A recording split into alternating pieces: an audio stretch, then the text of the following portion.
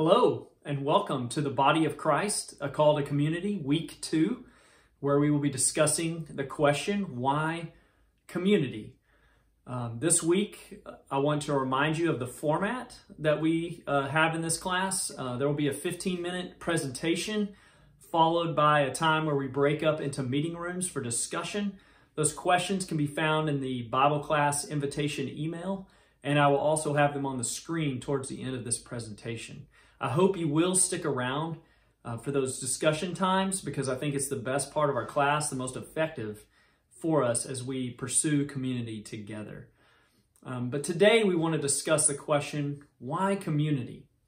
Last week we defined community as a group of people who study the Word of God together, who pray together, who worship together, fellowship together, serve and give sacrificially together, and share their faith together. So why do we need to do all these things together? Technically, you can do all of these things individually except for fellowshipping. So why do we need to do these in community?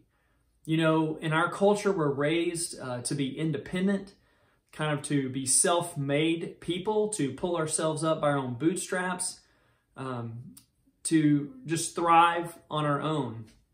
And our society is becoming more individualistic and isolated every day, only accelerated by the current pandemic and situations that we're in. But God has a different plan for us. Though it can be difficult to get along with other people, much less serve in community and thrive in community with them, that is what God is calling us to. Let's look at the scripture. 1 Corinthians chapter 12, verses 12 through 27, and see what Paul says to us there. Just as a body, though one, has many parts, but all its many parts form one body, so it is with Christ. For we were all baptized by one Spirit, so as to form one body, whether Jews or Gentiles, slave or free, and we were all given the one Spirit to drink. Even so, the body is not made up of one part, but of many. Now, if the foot should say, because I am not a hand, I do not belong to the body, it would not for that reason stop being part of the body.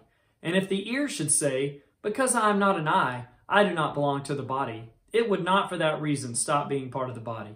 If the whole body were an eye, where would the sense of hearing be? If the whole body were an ear, where would the sense of smell be? But in fact, God has placed the parts in the body, every one of them, just as He wanted them to be. If they were all one part, where would the body be? As it is, there are many parts, but one body. The eye cannot say to the hand, I don't need you. And the head cannot say to the feet, I don't need you. On the contrary, those parts of the body that seem to be weaker are indispensable. And the parts that we think are less honorable, we treat with special honor. And the parts that are unpresentable are treated with special modesty, while our presentable parts need no special treatment. But God has put the body together, giving greater honor to the parts that lacked it, so that there should be no division in the body, but that its parts should have equal concern for each other. If one part suffers, every part suffers with it. If one part is honored, every part rejoices with it. Now you are the body of Christ, and each one of you is a part of it. So from this passage, we can see several important things. Number one, though we are many, we are one. Yes, we all have different personalities, different interests, different abilities and talents. And imagine that we even have different opinions and viewpoints on life. Sometimes it's overwhelming, the diversity that we find in our culture and even within our church family. But we must remember that we are one in Christ. Regardless of our social standing, our economic standing, our racial backgrounds, or our political stances, all of those things, yes, some of those are important, but what is most important is that we are one in Christ. And we can cross over any of those barriers to stay united and bonded in Christ. And second of all, we all have different purposes. Not all of us are fit to work with children or to work with the youth or to cook meals for our fellowships or to teach a Bible class, or to preach, or to lead worship. We all have different purposes. And so what is important for us is in our time of community is to find out what gifts God has given us, which sometimes we have a hard time seeing those in ourselves. And we often need people in our community to tell us, hey, you're really good at this. God has blessed you with a talent for that. And then we can pursue our purpose that God has laid out for us as a part of the body. And speaking of that, God designed each one of us just as He wanted. And so while some of us may be good getting up in front of a group and talking, someone else may be really good at listening and just being there with someone to give them comfort by just offering a listening ear. And we can't all be all things at all times. We all have different gifts, as we discussed. And so what we need to understand is that we're all going to be different, and we're all going to be playing a different role in the body of Christ and within our community. And that's okay, because that's the way God designed us. He made us different. And how awesome is it that we are so different? I love it. An artist once sang a song, and he talked about the different skin tones of people in the world being a kaleidoscope of colors. It's the same thing in the body of Christ, right? He made us beautiful together. We are a kaleidoscope of talents and abilities. Not all of us are going to be the eye of the body or the ear, right? Some of us have to be the hands, the feet, and even the intestines. It's the way it is, right? A body needs all those parts to function. And so we get to be the way God designed us.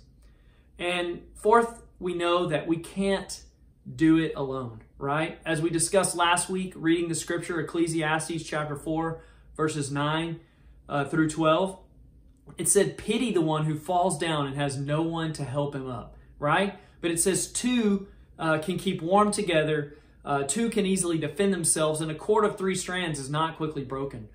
God did not design us to be alone. All the way back in Genesis chapter 2, verse 18, we talked about this last week. God said it's not good for man to be alone. And so He made Eve for Adam, and He made the church for us so that we can be together. And fifth, everyone is important, right? It's easy for us to think, oh, well, the elders or the preacher or the ministers, they're the most important people in the church. Maybe the deacons or a prominent worship leader or something like that. But the truth is, every single person is important.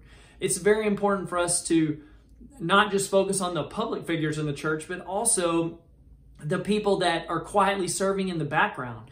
There are so many people serving in different ways, and it's easy to think somebody's more important than the other, when the truth is we're all equally valued and important, not only in God's eyes, but we should be in each other's eyes as well.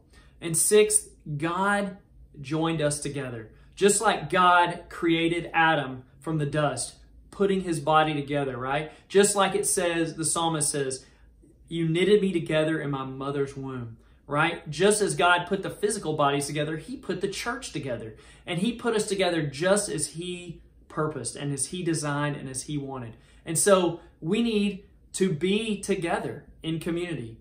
And we must care for each other, right? We're not so individualistic in this body of Christ. We have to care for one another, not just caring for ourselves, right? I want you to think, imagine you're working on a project and you are hammering in a nail, right, into a board, and you're hitting that hammer on that nail as best you can, but, you know, as times do happen sometimes, you miss the nail and you smash your thumb. What's your reaction? Well, you know, probably the first thing you're going to do is let go of the hammer and grab your thumb. Maybe you will stick it in your mouth, hopefully not now, because we don't want you to get any germs, but you may, and hopefully you won't say a bad word, but you might squeeze it and say, oh, that hurts. And you go inside and run it under some cold water, put some ice on it, and then you treat it very gingerly for the next few hours or days until it recovers, right? You care for that thumb. The whole body, everything you're doing, you forget about the project and you focus on your thumb, right? You want to take care of that wounded part, that hurting part.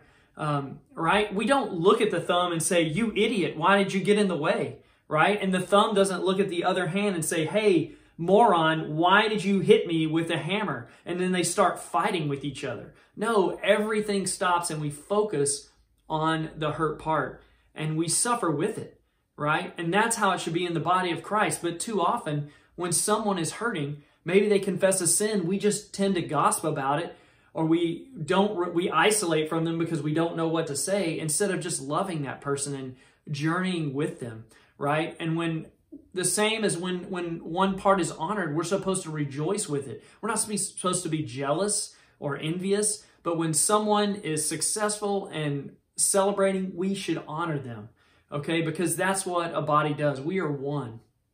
And then finally, we are so different, right? As we discussed before, we come from all different backgrounds, from all over the world, from different cultures and languages and races, and we're in different places economically and socially and politically.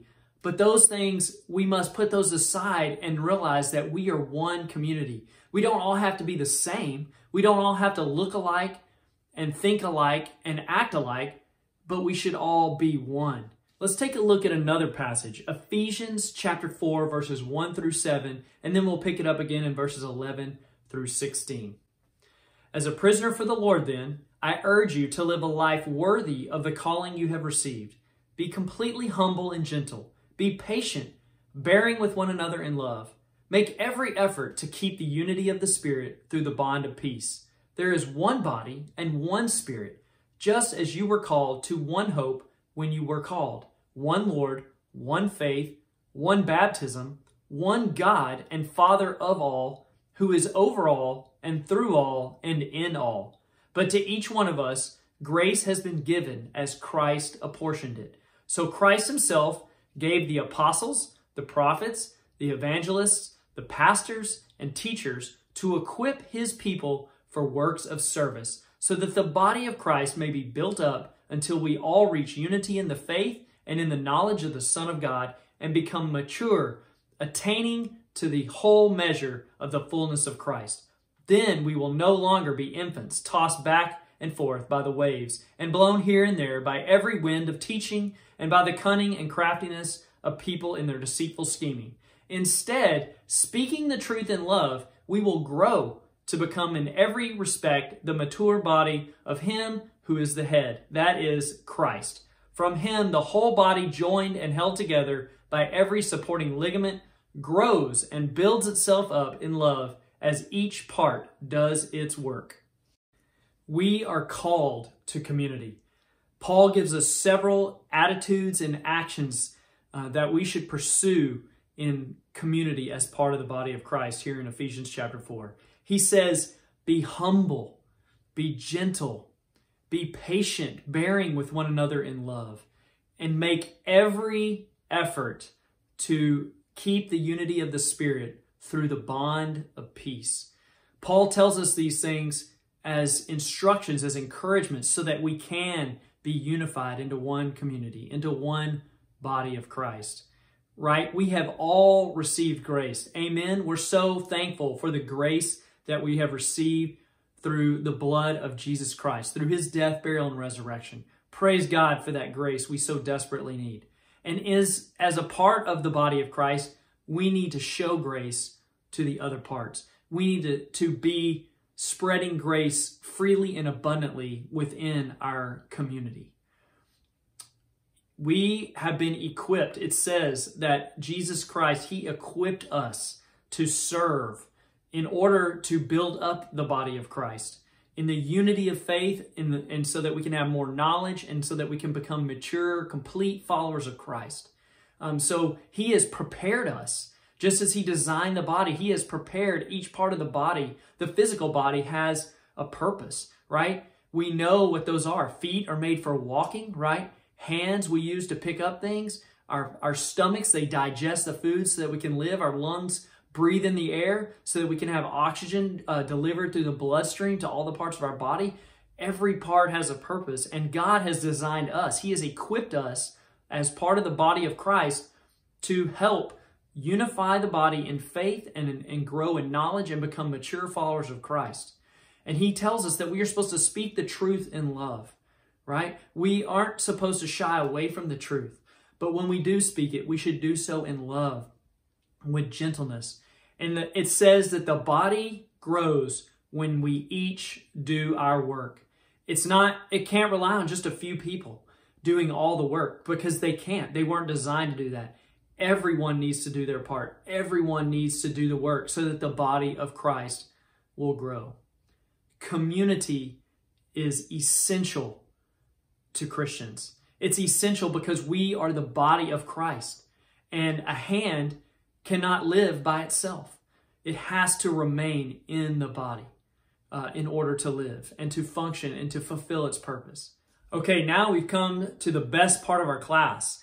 We get to divide up into discussion groups. So in a minute, you're going to be split up into breakout rooms, and you're going to have to click join in order to get into that room.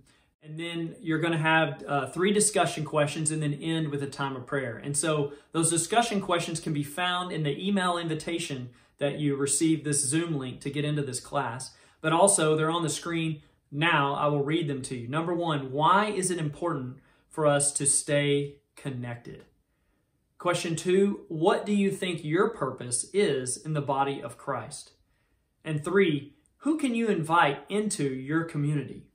And so I want you to end with a time of prayer for courage and opportunity to invite someone into community with you. I'm looking forward to seeing all of you next week for lesson number 3. I hope you've enjoyed this class and it's been beneficial to you today, and I hope that the discussion time will be even better. We'll see you next time.